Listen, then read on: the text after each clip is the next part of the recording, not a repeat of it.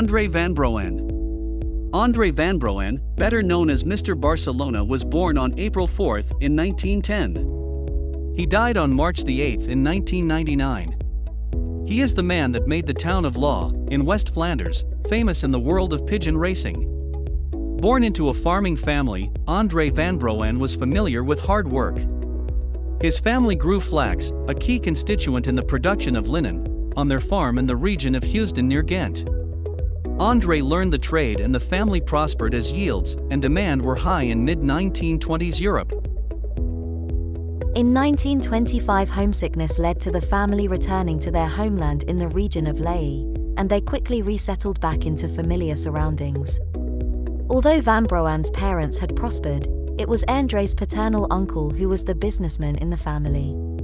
Uncle Jerome Vanbruaene recognized that the prosperity given from the flax would be short-lived, as world trends were going away from natural fabrics. He persuaded Andre's parents to let him take young Andre under his wing and train him in the furniture business. His uncle Jerome also happened to be one of the most successful pigeon fanciers of the region. Living on the farm during the week, Andre traveled to his uncle's at the weekend. It was on these trips that he spent his pigeon apprenticeship. His uncle knew everyone important and successful in pigeons, and young Andre was eager to learn at the feet of these masters. On bicycle, his uncle and he would visit the likes of Benut and Olsien, Lagos and Ingelmunster, Vaticavai and Wingeen, Verreek and Deerlijk, and many more. Despite his father's protestations, Andre fitted traps in the roof of the family's barns and proceeded to accumulate the best birds that his uncle possessed.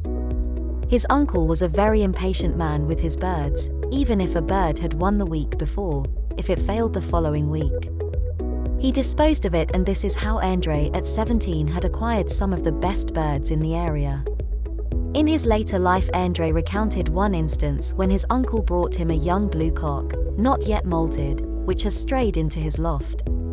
His uncle said, "You have to use him, Andre. It is definitely a pigeon from very good blood." His uncle showed him the bird, and on its wing was stamped the name Deprez, from a Timpuis, who was a friend of his uncle. On hearing the name Deprez, another top local fancier of the area, Louis Sloss, insisted that Jerome give him the bird instead of a mere youth. The reason being that Deprez was the son-in-law of the famous Julian Comines, from Leersnoord.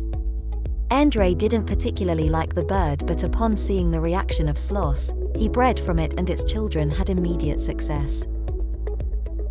Andre was only 17 years young when he started winning pigeon racing on the sprint races. Unfortunately, his natural flair for everything about pigeon racing and the quality of birds provided by his uncle brought him too much success, too quickly, for the liking of many of his older competitors, and he quickly found himself excluded in some clubs because he won too many prizes and championships at such a tender age. This made him decide to enter in the long-distance racing, the national races. Andre casually said to his uncle, "If you want that blue pigeon back, then you're welcome to it." Andre wasn't in love with the pigeon at the time. Andre's uncle then gave the pigeon to a young fancier from Kern called German Desplenter. He raced fantastically with youngsters from this pigeon. Uncle Jerome, upon seeing these results, eventually woke up and the pigeon was returned. From this pigeon he bred the strain of the Old Steyr from 1932. He raced like a bull from Claremont, and yes, that's how he got the nickname, De Steyr from Lau. This pigeon also won a first from Orleans and Tours. These early successes meant that Andre soon came into contact with the Catrice brothers, with Dupont from Herseux, and with many other fanciers at the top at the time. They often sat together in the pubs by the pigeon societies. They told each about of their experiences, and Andre listened to all these serious discussions like an upcoming star. During his early days of national racing, he traveled around in the only car in West Flanders. It was owned by Remy Mollien from Lepper. He was rubbing shoulders with many wealthy fanciers, all the while having to fund everything from his pocket money. Unlike modern generations, he kept quiet and listened, always wanting to hear what he could use to make his birds and himself better. On one occasion, Andre was trying to buy a bird from the Cattris brothers. It took him 7 months before he could get hold of the pigeon, and then only with the intervention of Ernest Deramos, who was a friend of the Cattris brothers. At the time, the Cattrises had been having terrible problems with pylon wires, losing many good birds to them. He had gone upstairs to the loft to look at the birds and saw a bird on the landing board with the telltale sign of a wing hanging down, an obvious victim of the wires. Gerard Cattris said to Jerome Vanbruaene, "Look at that pigeon sitting there, it is a brother of our Louis." Louis being the best Cattris bird of that time. Andre pretended not to understand what was being said. Later, when Oscar Cattris, the family patriarch, came into the loft, Andre asked him about the injured bird and how much for it. Not wanting to let on how good the bird was, Oscar just said, "That's not a pigeon, it's rubbish." 7 months later, the bird was eventually in the Vanbruaene loft. At one point, Andre met Julian Commine, who came to basket his pigeons. He recalls the meeting and the history of the blue cock given to him by his uncle, Huel Vanbruaene, young fancier, is how he addressed Andre. "With which pedigree do you play the big drum here?" Commine asked. Andre hardly dared tell him. Andre said, "Mr. Commine, don't be angry," and then told him the events as they happened. "Do you have the pigeon?" he asked Andre. "Do you have it in your loft?" "Huel," he said, "there is no better sort for breeding. That is a son from my Napoleon, with one of the very best breeding hens from Paul Lamotte from Moscrone. Now, it is important that you should know that Paul Lamotte was the leader in the pigeon sport at the time." "You couldn't have a better pigeon," said Commine. "That is the best pigeon racing at the moment. Look," he said, "you can keep it, it's in good hands. But, when it suits you, you have to breed a couple of youngsters out of it for me."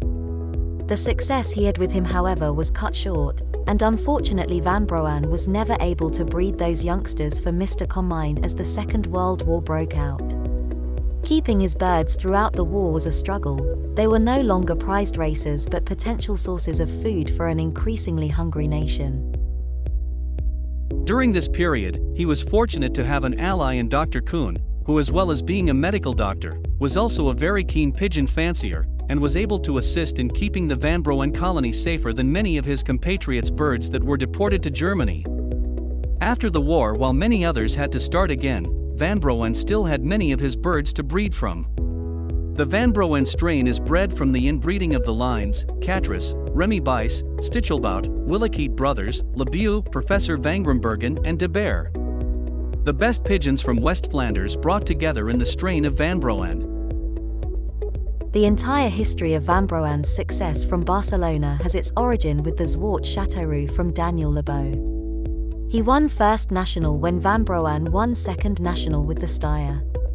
Vanbruaene recounts the story after the race when Lebeau said to him, "Andre, my pigeon was lucky to come home along with your steer. The steer, however, went after a good-looking hen and my bird came straight into the loft. So in fact, Vanbruaene, it was because of a pretty lady that meant you were beaten."